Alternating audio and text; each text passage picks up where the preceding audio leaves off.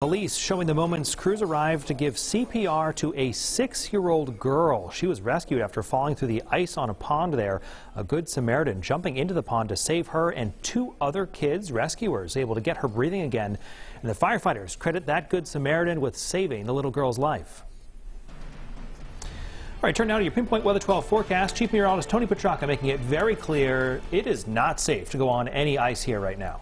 No, I mean, these local ponds and lakes are icing over a little bit, but clearly not thick enough. And you really need a prolonged, multiple days of sub-freezing temperatures. In fact, by tomorrow afternoon, as cold as it is right now, we're going to go above freezing, close to 40. It is quiet. The wind speeds have been coming down, so while it will be another very cold night ahead, at least the wind's not quite as gusty. In the meantime, we're looking at Newport under clear skies, dry, and obviously frigid conditions.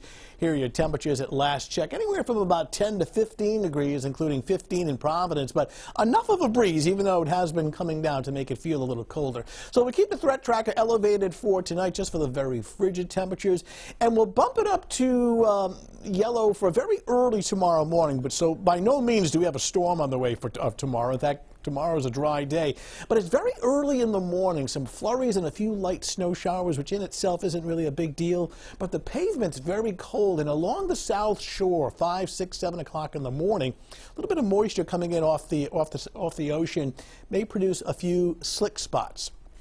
Tomorrow afternoon, albeit windy, it's a dry and milder day. We finally get above freezing. So here's what I'm talking about. Very early, 4, 5, 6, 7 a.m., some moisture coming in off the coastline or off the ocean may produce a few very light snow showers and flurries, and it may make things just a little slippery right down in here. But the temperature will go well above freezing by mid to late morning. Skies are clear, windy, cold, and dry. You see the temperatures up to our north are in the single digits. Here's the wider view.